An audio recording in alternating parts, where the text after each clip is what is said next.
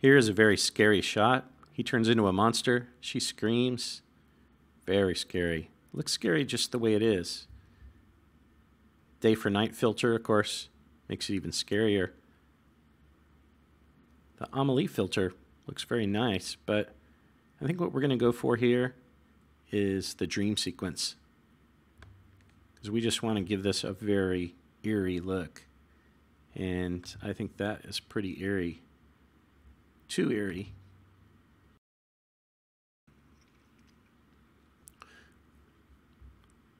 Let's bring the magic way down. Exposure up. Restore some shadows.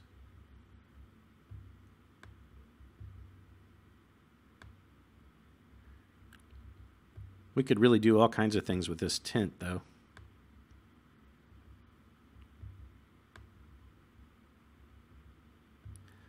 Anyway, here's the before and the after.